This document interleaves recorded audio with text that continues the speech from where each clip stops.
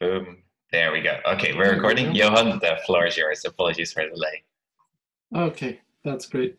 Okay, thanks. So this talk is going to be about statistical power, the significance thresholds we adopt in our null hypothesis significance testing, and how that impacts the expected reproducibility of our results. That is, when we reject the null hypothesis, how often can we expect to have made a genuine discovery, a true positive, as opposed to a false positive claim.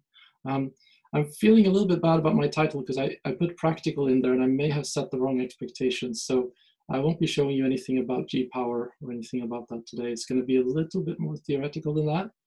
Hopefully still useful. It will become more practical as the talk wears on. So if it seems like I'm in a conceptual space to begin with, don't worry, we will approach reality towards the end.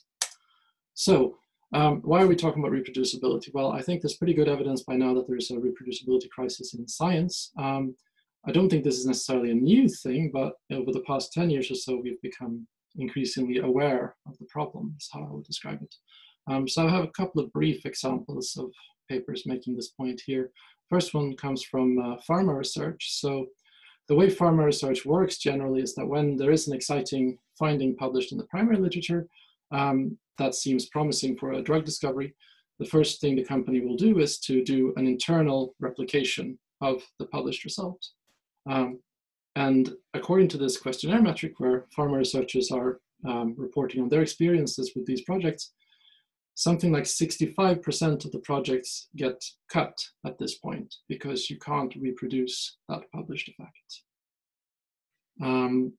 So that seems a little high. Closer to home, of course, we have the Many Labs project from Brian Nosek with many collaborators.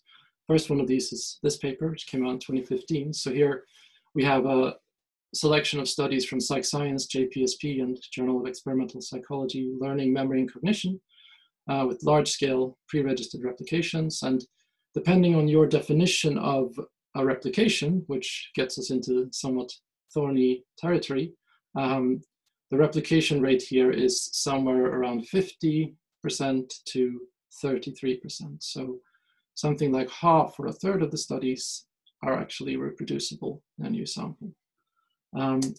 Here's the same kind of reproducibility effort applied to a different field. So this is behavioral economics. The result is not all that dissimilar. So again, we're looking at just over half of the studies replicate when that's investigated. Final example I'll show you is the follow-up of the original Many Labs study, Many Labs 2. I believe there's now a 3 and 4 and possibly even more out there.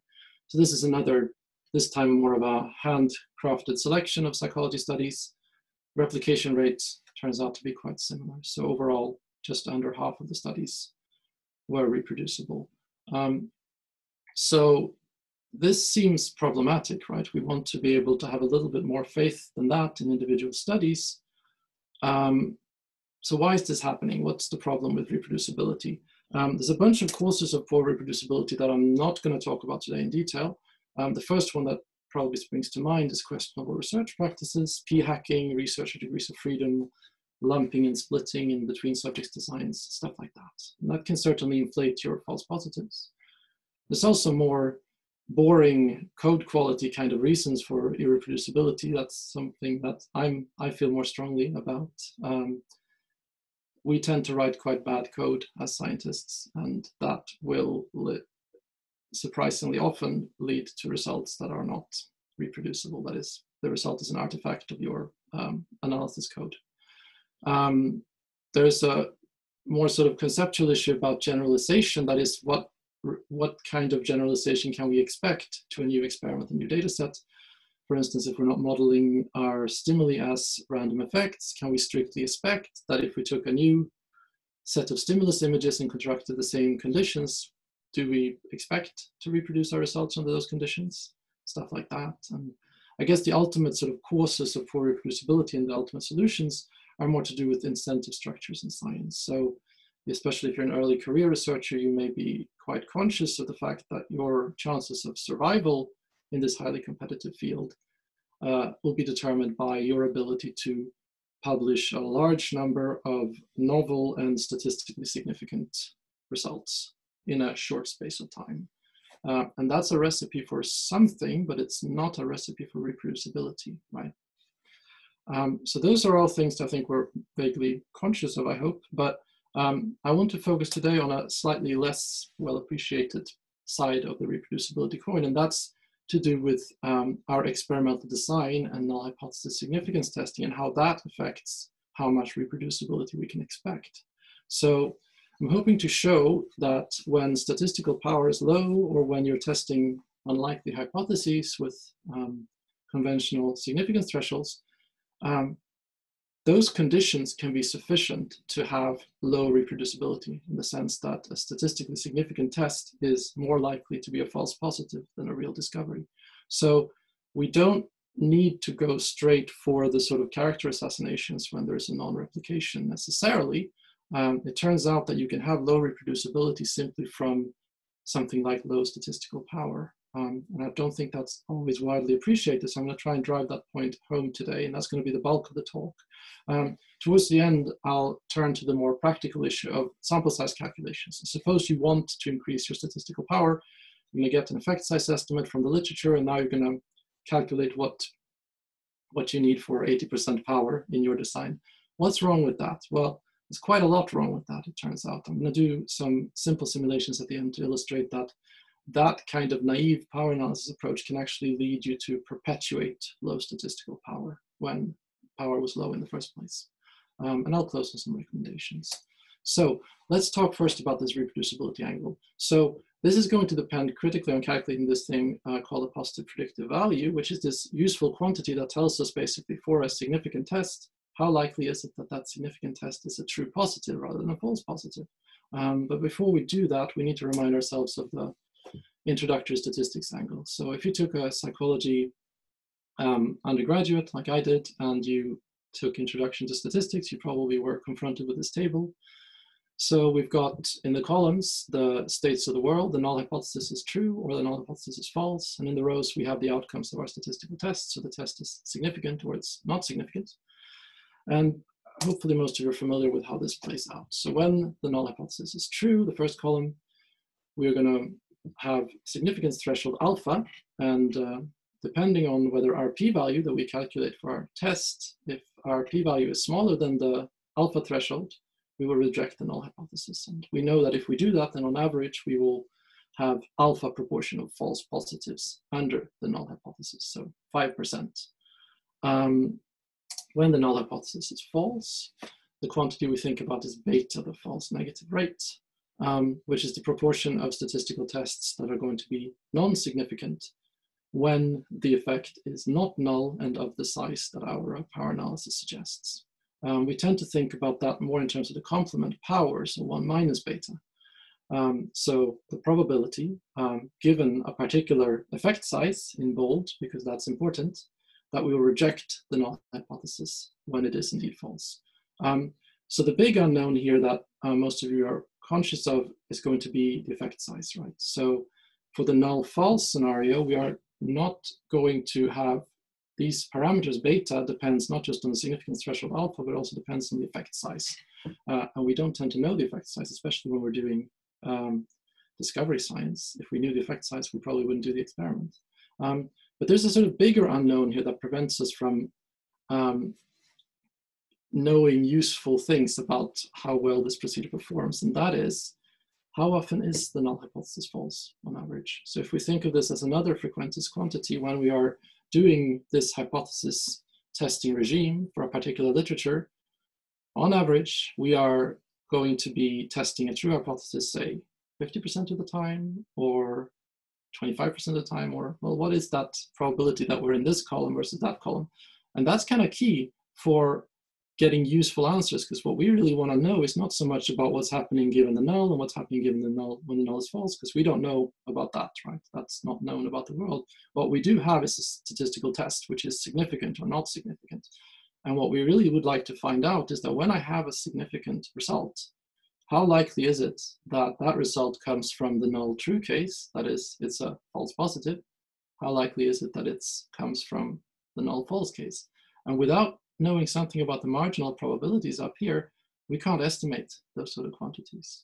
So for the purposes of this talk, I'm going to talk about this parameter, about how often the null is true or null is false, as the true effect prevalence rate. In some previous research, for those of you who have done some reading into this, you'll come across this specified as odds. I find proportions more intuitive, so I'm going to use it as a proportion.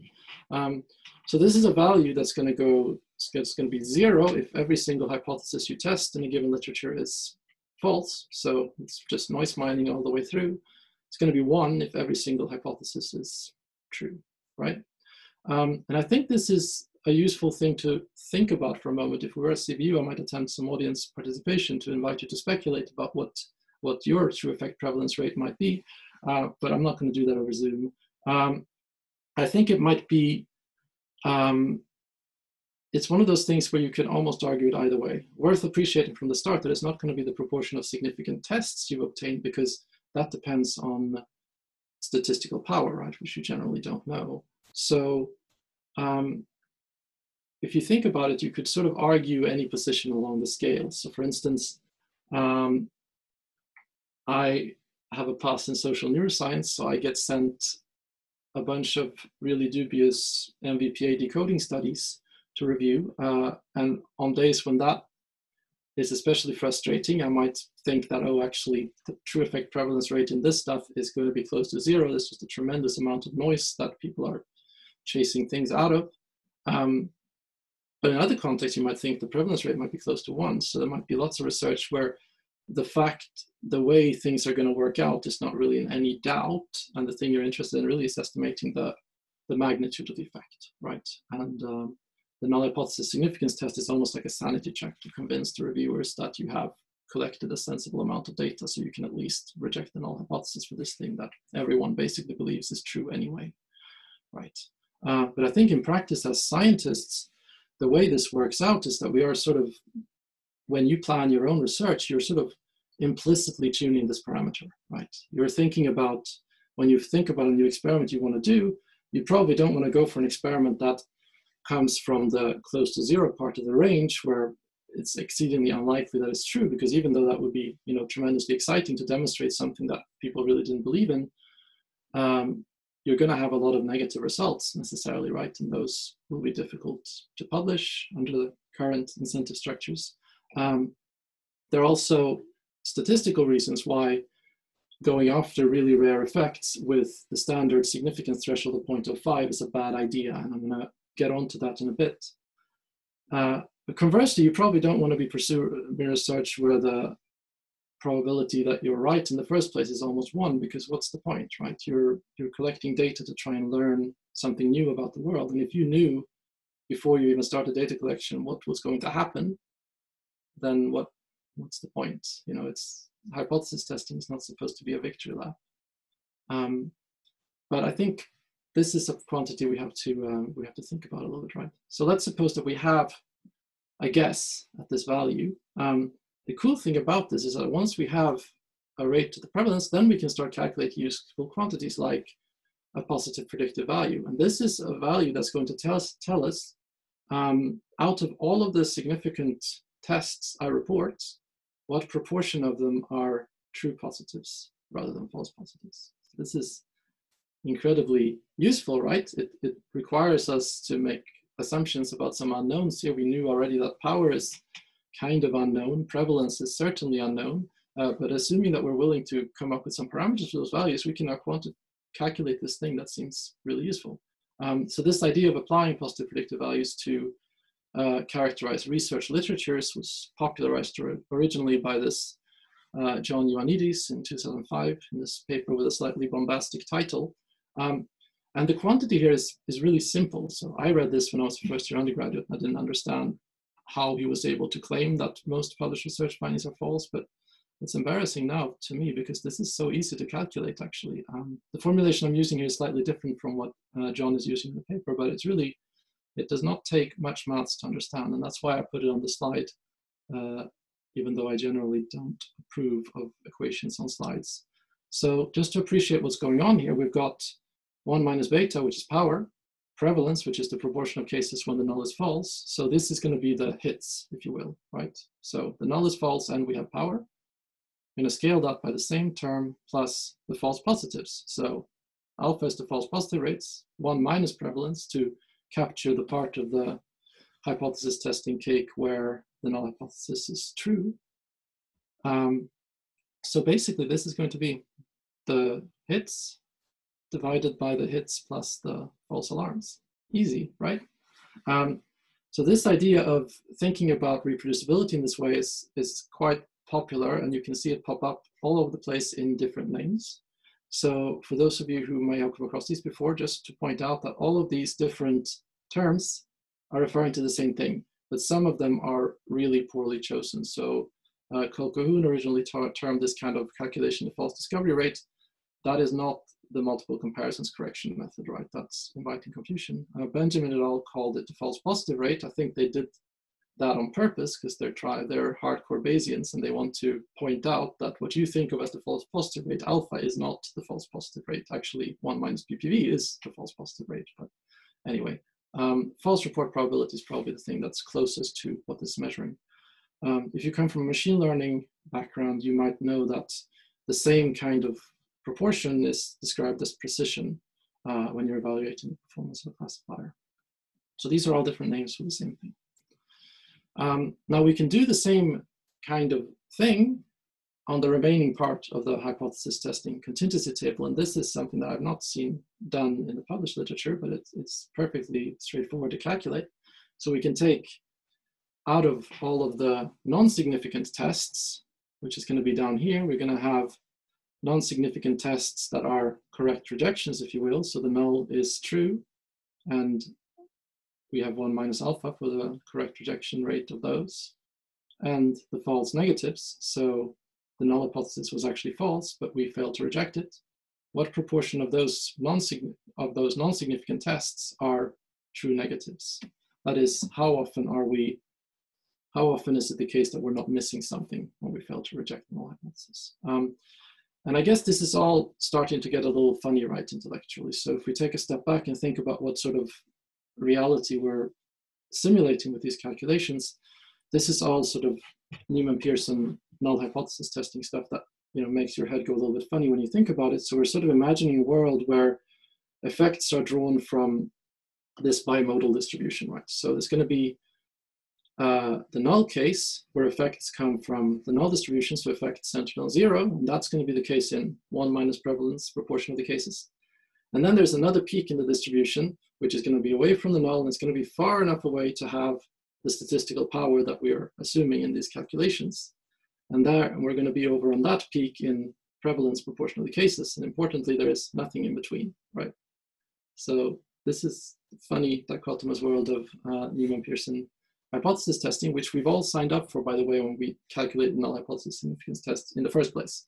But I think one reason why people don't like to think about power analysis is perhaps not because it's hard, but because it sort of leads to uncomfortable decisions. It makes it much more obvious what's funny about null hypothesis significance testing than the alpha and false positive side of things.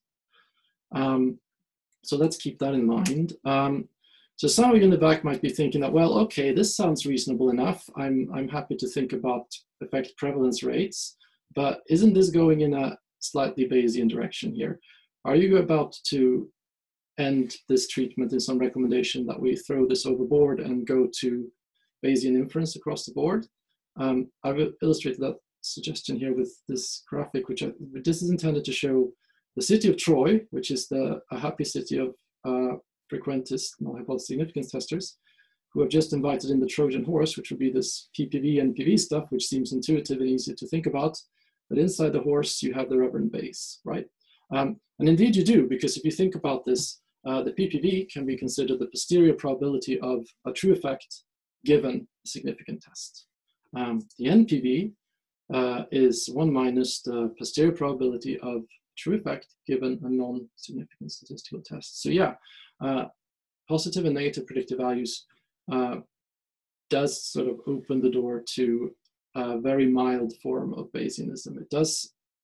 It basically incorporates a minimum sort of base light or diet base kind of thinking about prior probabilities into our conventional null hypothesis significance testing enterprise. But of course, if you're a real Bayesian, you're going to hate this stuff anyway, because we are still dichotomizing the world into these ridiculous categories of significant and not significant. Many Bayesians would also think that it's kind of silly to be testing null and alternate hypotheses. So this is still a far cry from full Bayesian inference, but what I like about it is that it also does not import the full complexity of Bayesian inference, right? So it basically says that, okay, suppose that we are going to be doing null hypothesis significance testing, we're going to have p-values that we have to think about, or even if we're not going to do it, the rest of the field will still be doing this. How do we think about those p-values? Well, by thinking about the positive and negative predictive values, we can sort of start thinking about when is this null hypothesis testing decision-making process going to lead to good decisions, and when is it going to lead to bad decisions? And I'll show you both cases. So there will be cases where it's not as bad as you might think, and there'll be cases where we are making ridiculous decisions when we declare that there's an effect when p is less than 0.05. So let's turn to that. I'm going to start this by showing a few example scenarios, and these are sort of cases of particular literatures that I find somewhat plausible. So the first scenario, I've turned well-powered discovery science.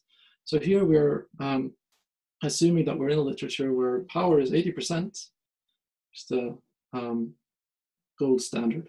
The prevalence of true effects is 25%. So we're doing reasonably risky research here. If we calculate the positive predictive value in that scenario, it's 84%. So 4 out of 5 times when we reject the null hypothesis, we are on to a true positive. The negative predictive value is 93%. So 9 out of 10 times when we do not reject the null hypothesis, there is really nothing going on. So that seems pretty good, right? If that's the state of things, then I think we're okay with null hypothesis significance testing. Why deal with all that Bayesian complexity, right? Just to drive home before I go to the next example, the simplicity of these calculations, right? So PPV in this case is really just different proportions of this sort of hypothesis testing pie. So the pie chart illustrates all of the hypotheses being tested in this literature. The yellow cases are the cases where the null hypothesis is true. The purple cases is when it's false, and the shading indicates whether the significance test is significant or not significant. So power is just going to be the proportion of the purple guys where you actually reject the null, and the false positive rate alpha is just going to be the proportion of the negative cases where you reject the null hypothesis, right? So the PPV is literally just comparing all of the dark shaded areas where p is less than 0.05, what proportion of that area is in the null is false case. You can see that most of it is false here, right? Or most of it's in the null is false case. Conversely, the negative predictive value is the light shaded areas. So out of all of the negative tests, what proportion of them are in the null is false part of the space, right? So that sounds pretty good, right? What happens though if statistical power is lower? There's a review article from Kate Button published a few years ago now arguing that power in neuroscience might be more like 20%. Suppose that we're in the same effect prevalence rate, but now power is 20%. That is bad for both PPV and MPV. Just to appreciate what's changing here, if I go back and forth a couple of times, you can see the only thing that's changing is the part of the purple guy that's shaded dark for significant result. That's the only change. But the PPV is now closer to 50%. So when we have a significant result, it's going to be hard for us to know whether we have a true positive over here or a false positive over here. The negative predictive value has also gone down. So of course, with less power, we're less confident in negative results. So what that means, one important takeaway from this is that when power goes down, we lose confidence in both positive and negative effects. Let's imagine another scenario. This one is a bit more interesting to think about. So suppose that you do have high power, you collected a lot of data, but you're going after an exceptionally unlikely hypothesis. So the true effect prevalence rate is about 5% here. Even though you have high power, your positive predictive value in this condition is under 50%. So it's more likely that your effect is a false positive than a true positive. And you can see why that's happens quite intuitively from the pie chart again. Because the null false part of the pie is so small, it's not enough to be able to reject really well in here. You're still dwarfed by the false positive rate in the much bigger null is true case, right? And that's why your PPV ends up low. So what am I thinking about here? Should we just name some names at this point? I think we should name some names. So the kind of scenario I'm imagining here is something like Darrell Bem's paper on evidence for extrasensory perception, which was published 9 years ago now, apparently. So this is quite a large data set. He presents data from thousands of subjects claiming to have demonstrated ESP. And there are many problems with this paper. You can research it if you're interested. But I think in a way you don't have to engage with the complexities of the paper and the possible questionable research practices that may have inflated his false positives further, because if you think that the prior probability of ESP being a true hypothesis is low enough, that's the effective prevalence rate here, then you should not be convinced by p less than 0.05 anyway, even if he had pre-registered the whole thing, right? By the way, this was actually not replicated in a subsequent study from Ritchie and colleagues. For some reason, the non-replication got much fewer citations. So, final scenario. Let's suppose that we are underpowered again, but we are testing, we are in a research regime where the null hypothesis is mostly true anyway, or not mostly false anyway. So the effect prevalence is about 70%. And this is the one that's sort of closest to my heart, because this, I think, gets at something that I see quite a lot in psychology research. So what happens in that regime is basically that when you reject the null hypothesis, it's overwhelmingly likely to be a true positive. Your PPV is 90%.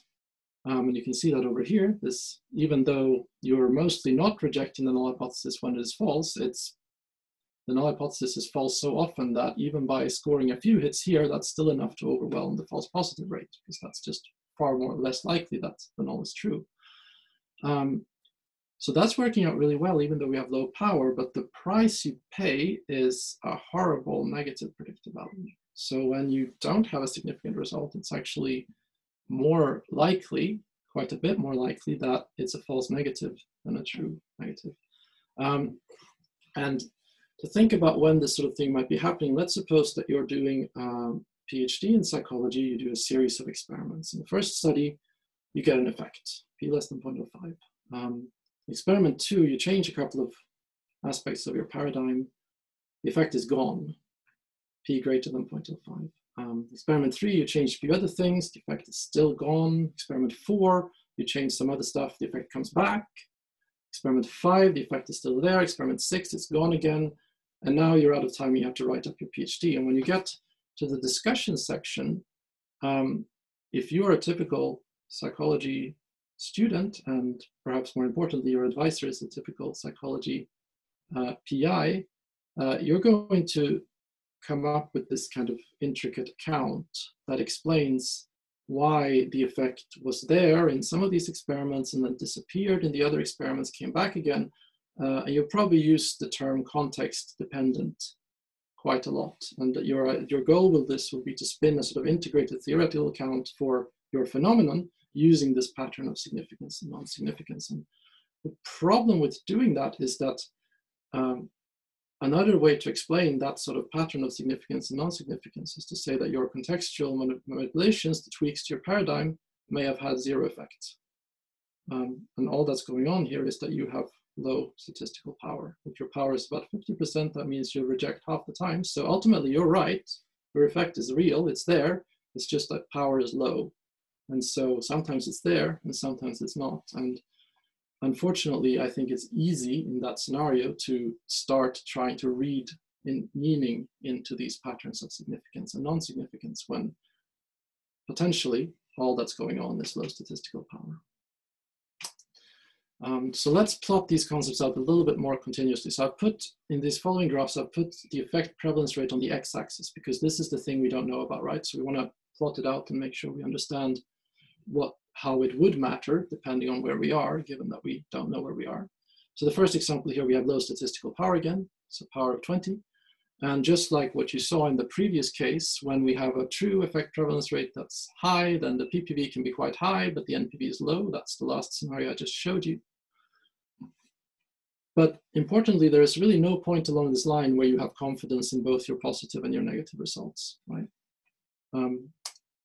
If we have conventional rates of power, 80% power, there is this range sort of in the middle of the graph. So if your true effect prevalence rate is somewhere from 25 to 50%, you're actually making decent decisions with null hypothesis significance testing, right?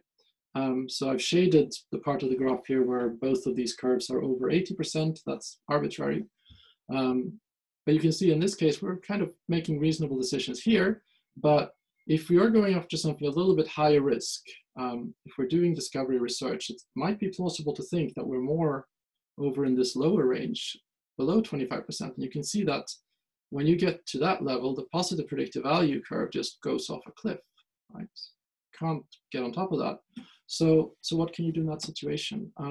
Collect more data, maybe? So if you collect more data, we increase statistical power. What happens then? Well, we mainly change the negative predictive value curve. You can see this, the blue curve has gone up quite a bit when we increase statistical power to 95%, but the positive predictive value curve, it has actually changed a little bit, but it's almost too small to see in this particular graphic. Still not getting at those rare effects, right? And that's because alpha is 0.25, right? So we're struggling to distinguish rare, but rare effects from the false positive rate. So what can we do? Well, the remaining lever is, of course, the significance threshold. So here's a paper from a couple of years ago that made this claim that we should change the default threshold for new discoveries to 0.005. One of the main arguments for that in the paper is this kind of positive predictive value style analysis. So if you are on top of these calculations now, then you know what at least part of their argument about. The other part uses base factors, and I don't pretend to understand what they're all about there. So what happens if we set alpha to 0.005? Well, the bottom panels here now show the same calculations, but setting alpha to 0.005. And you can see that across the board, what happens is that the positive predictive value curve is now much better behaved in this low effect prevalence range. So if we're going after rare effects, we can have much more confidence when we reject the null hypothesis with an alpha of 0.05. And that's true even when power is quite low. So here we're looking at 20% power, and you still have reasonable PPV for an effect that has a effect prevalence rate of 15%, something like that. You're still doing okay here. Of course, the consequence of setting a more stringent alpha is going to be larger sample sizes. So I've illustrated that here by putting a sample size on top of each panel. These sample sizes are calculated for a paired t-test design with an assumed effect size of Cohen's d of 0.5. That's an example that I'll be using later on in the talk as well. So you can see here that you have 80% power over here, the conventional threshold. When you go to significance threshold of 0.005, the M goes up to 57. That's a lot more subjects, right? But there's also a chance here to eyeball sort of what would happen if we change the significance threshold without collecting more data, which is maybe the more plausible outcome if Benjamin et al.'s recommendation was actually taken on board, which I think is unlikely. So if we look at this panel over here with 95% power and an alpha of 0.05, the subject requirements for that is actually quite comparable to the sample size requirements for a power of 80% and an alpha of 0.05 over here. So by comparing these two panels across, you can sort of see what happens if you keep the sample size approximately constant and change the alpha. And what you can see is you basically shift the range over which you're making good decisions with null hypothesis significance testing over to the left of the plot. So you're better at you have more confidence in your inferences when you're going after rare effects. And maybe that's valuable in some conditions, right? So let's conclude what we've learned from this presentation so far. Low power means that we have low trust in reported non-significant and significant tests. That's an important point. It's a common misconception that power is only a concern if you haven't rejected the null hypothesis, whilst false positive rates are only a concern when you have rejected a null hypothesis. It's not the case. Both alpha and beta play into both positive and negative predictive values. So power is important for both types of results and how much confidence you should have in them. We can't reason about reproducibility without having some minimum modicum of prior belief, right? And I know this is unpleasant and uncomfortable because we really have no idea where this effect prevalence rate parameter should be set to, but if we don't do that, then we are literally in the dark about this, right? We don't know if we're making good decisions or bad decisions when we say there is an effect when p is less than 0.05 and not otherwise. So I hope you'll agree that it's a worthwhile thing to do, at least as a thought exercise. Whether you buy into John Ioannidis' claim that most published research findings are false will depend on your beliefs about power and effect prevalence. So we've seen positive predictive values under 50% a few times already in this presentation. Have to think for yourself about whether you think that's reasonable or not. So we've seen that null hypothesis testing can work well, or it can work very badly depending on where you are in this parameter space. This is probably my only original contribution to this work, is really just plotting out the NPV as well as the PPV. So I think in general, in science, we need to have some confidence in not just the positive results, but also the negative results. Certainly for your own research program, when you're trying out experiments, if something works, you want to be able to follow that up. When something doesn't work, you want to have some confidence that that means there was nothing there, and you can profitably pursue another direction. If you can only trust your positive results, then you're still kind of half in the dark, I think. And we've seen that if you're going after rare or high-risk effects, with null hypothesis significance testing, the way to have some confidence in your conclusions is to set a stricter significance threshold. So before I leave this section of the talk, I just want to bring up this quote from Danny Kahneman. This is one you may have seen before. So here, Kahneman is talking about, has just finished reviewing a bunch of fairly outlandish results in social priming, most of which have since then turned out not to replicate, which is why this quote is fun. So what he says here is, the idea you should focus on, however, is that disbelief is not an option. The results are not made up, nor are they statistical flukes. You have no choice but to accept that the major conclusions of these studies are true. More important, you must accept that they're true about you, etc. So I would say that this is really the wrong way to think about null hypothesis significance testing, right? So I think we have a tendency to automatic thinking in this field where we say, well, okay, if someone has shown something p less than 0.05, then that's a fact, and it's something that we have to take on board in our theorizing. We have to mention it when we're discussing, interpreting our results and so on. And that is not the case. So we've seen that statistical significance does not necessarily represent strong evidence for an effect. If you suspect that the true effect prevalence rate is low, like in the BEM example, or if you suspect that power is low because perhaps the investigators are collecting something like 10 subjects per group in a between subjects design, which was the case in a lot of the social priming research, then it's okay to not believe in those significant p-values. You are allowed to think for yourself. So that's the bulk of my talk. I want to briefly talk about a more practical issue, and that is the curse of low power. So let's suppose that you're on board with this idea that having low power can be really bad, not just in terms of false negatives, but also in terms of false positives. You want to have better power, so you go look in the literature, you find a previous study that has reported an effect, and you do your sample size calculation. There is a sort of curse of low power, and by that I mean low power can sort of haunt you if you are in a particular literature.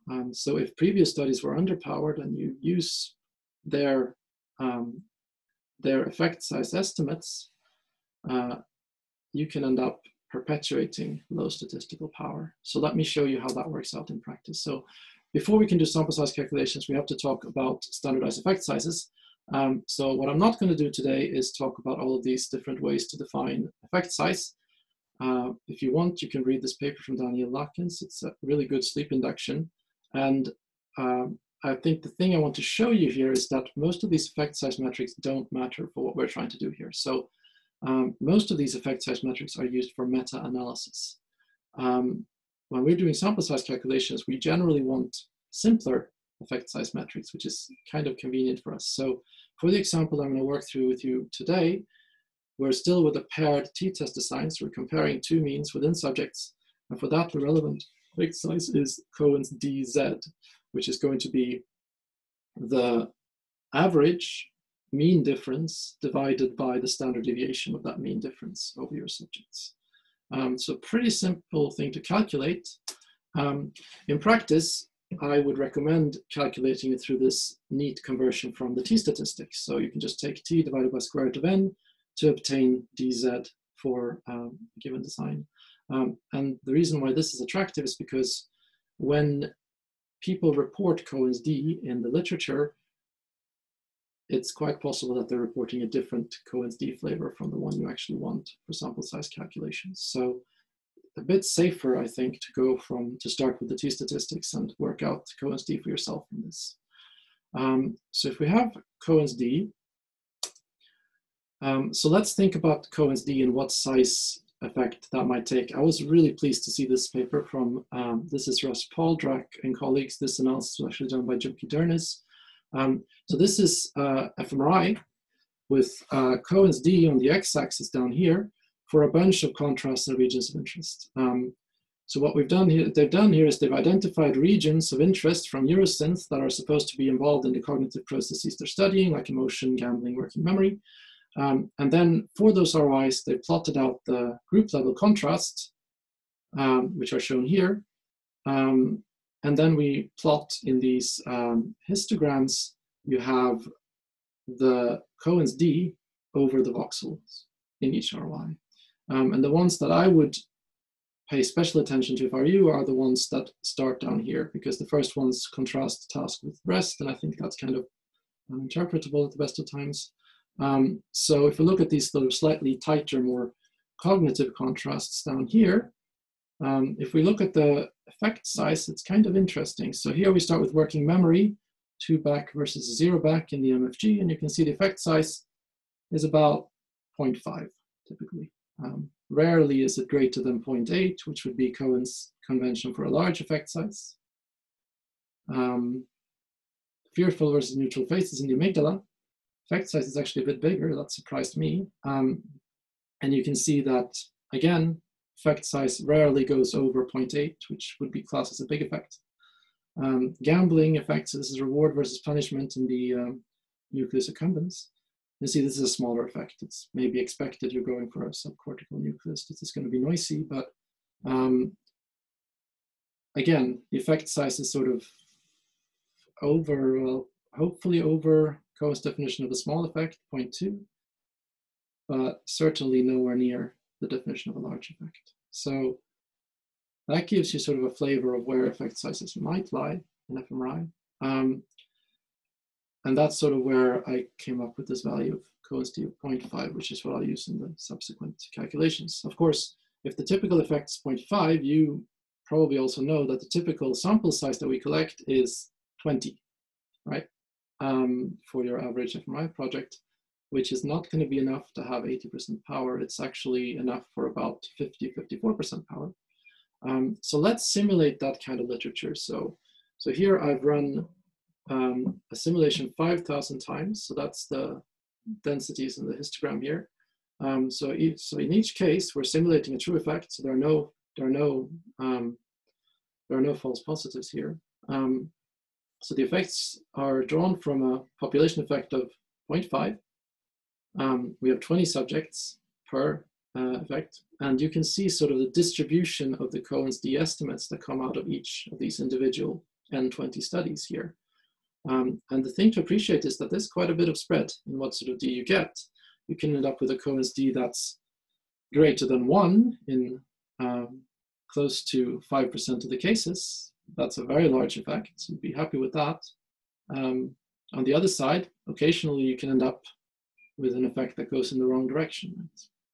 But even within sort of one standard deviation of the median here, you're getting effects that range from close to a large effect in Cohen's parlance, 0.8, and close to a small effect, so 0.3, 0.2. So there's quite a bit of variance here. And if you just read the literature, you find one single study with 20 subjects, you could end up at any of these positions in the histogram, right? And the situation it's perhaps more transparent to think about this in terms of the sample size requirements. So if you take these Cohen's d estimates and then we calculate the required sample size for 80% power. So say we're doing a new study, we've read one of these papers, we take that effect size estimate, we calculate the sample size, this is the distribution you get. So this has a really long tail. I've capped it at 200 here. It actually goes into the thousands. The reason why it has this long tail behavior is because when Cohen's d gets close to 0, you need increasingly huge huge sample sizes to achieve 80% power. Right? So those cases over here in the graph where Cohen's d ended up close to 0 will put you all the way out to the right in terms of the sample size calculation. So the first observation then is that if you pick a single N20 study here and you try to calculate what gets you 80% power, you're all over the place, right? You could easily be over here, you could be over there. Probably over here, you wouldn't even do the study, right? Because if the sample size calculation comes back with 100 subjects, it kind of game over at that point, right? Which gets me on to the next point, which actually makes the situation worse. We don't tend to calculate sample sizes unless the study we're following up was statistically significant. It's a lot of conditions where you'd be pursuing a non-significant effect further. So if we color code our distribution of simulation effect sizes according to statistical significance, you can see that just over half of the distribution is orange, which means the p less than 0.05. And that makes sense, right? Because we saw already that analytically, with 20 subjects, we expect to have 54% power for an effect size of 0.5. And indeed, empirically, that's the part of the distribution that works out to being significant here. So that's good. But this is the thing, that now we're only going to look at this part of the distribution, right? This is the only part of the distribution that we're likely to sample from when we pick a single paper from the literature to base our sample size calculation on. And what happens then with our sample size distribution? Well, it's gotten capped quite severely, right? Now, practically all of the times, you're going to come up with a sample size which is underpowered relative to the ground truth effect size. So in the dashed lines, I'm showing you the ground truth effect, the real effect that we're sampling from. And you can see that to have 80% power, we're at about 34, which is what we saw before. And you can see in the vast majority of cases, we are going to end up suggesting a sample size that is underpowered relative to that. So this is the curse of low power, right? That by taking the significance filter on the real distribution, we're ending up with these estimates that are kind of doomed to end up very close to where we started. So that's the other thing you might appreciate. If you look at this distribution, if you think about where the mean or the median is in this, go straight down the x-axis, that's about 20. That's the sample size that we're simulating in the individual simulations, right? That was about 20 that we started with. And after applying the significance filter, we end up concluding that that's exactly the sample size you need.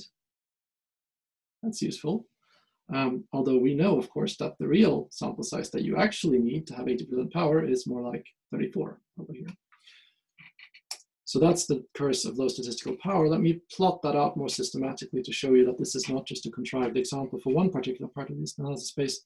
Here on the x-axis, we've got the required sample size for a range of simulated ground truth effect sizes. This is the same kind of simulation, but now I'm only going to plot out some medians. So we're going here in Cohen's d, we're going from 0.8, which is a large effect, to 0.2. And on the x-axis, you can read off what the real sample size requirement is to power that analysis for a paired t design. And you can see that it runs from something like 12 subjects to almost 200 to pursue a 0.2. One thing you can appreciate, by the way, is that these points really spread out as you get closer to 0.2. So it does make a big difference for your experimental design whether the Cohen's d you're going for is 0.3 or 0.2 or 0.3, 0.4, 0.5, it makes a big difference, right? Somewhere at this point, you might attempt and decide not to even attempt the study. So that's the x-axis. On the y-axis, I'm plotting the sample size that this kind of naive power analysis might give you. So we're going to take the simulation, we're going to take the median power out of the significant cases each time. So the first line I'm plotting here is for a sample size of 10, so half the sample size that was simulated before. And what you can see happening here is that as the effect size that's really going on goes up, the sample size that you end up recommending after passing your data through the significance filter hardly changes at all. You basically end up recommending the same sample size, somewhere just north of 10, every single time, even though the true effect size would be up at the unity line, right? So you should be recommending 200 subjects for 80% power, but by passing it through the significance filter, you get the impression that 10 subjects is plenty for 80% power. And the same pattern obtains as we increase the sample size that goes into the individual simulations. So with 20 subjects, this is the kind of thing we saw before. So the line saturates at about 20, 25 subjects. There's 40 subjects per experiment.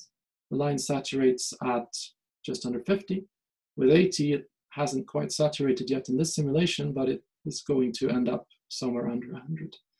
So in a way, the best predictor of what sample size you'll end up recommending here is the sample size you started with, not the sample size that you actually need to have 80% power. So this is the kind of challenge of having a literature with publication bias where only significant results are reported,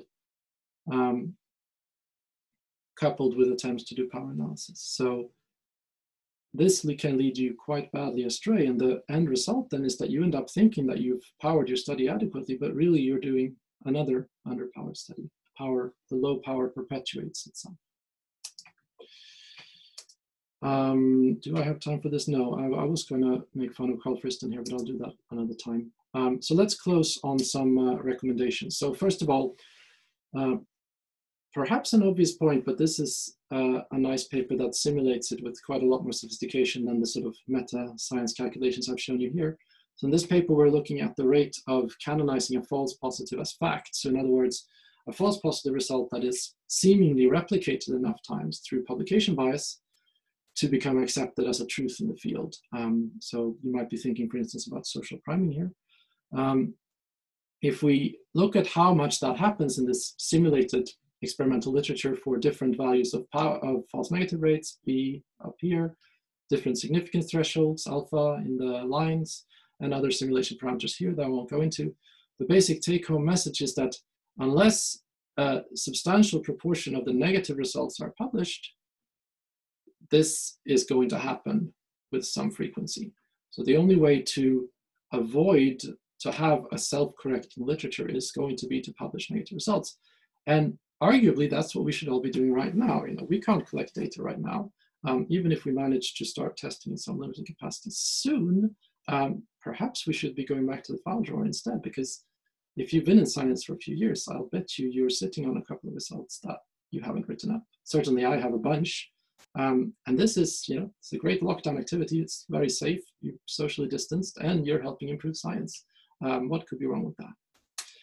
So I'm going to close on some general recommendations for what we can do to improve this situation in ascending order of controversy. Publish negative results, we already talked about that. If you don't do that, then all of these other things about improving power and stuff is not going to protect us. We need to start publishing negative results one way or another.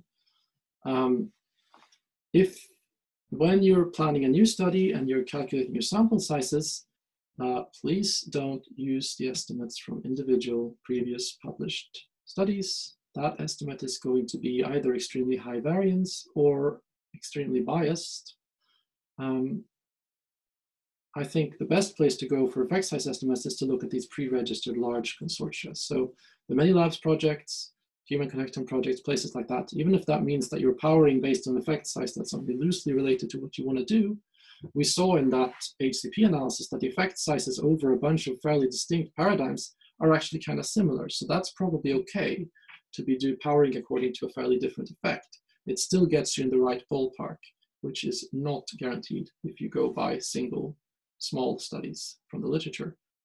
The other way to go would be to just go by convention, to say, okay, we'll just power everything according to a medium-sized effect. I think that's can be sensible too. Pre-registration is a good idea, certainly if you're going to publish some negative results. We could adopt different criteria for significance, or we could go to these sort of justify your alpha things that I haven't talked about, where you basically set your alpha according to, as another experimental parameter that you justify to the reviewers. You could go all in on Bayes, so you might conclude from this little discussion we've just had that this is just unacceptable. Null hypothesis significance testing is just not working. I don't know what my effect prevalence rate is. I don't know what my power is. I can't deal with all this uncertainty. I'm just going to throw out this inferential system.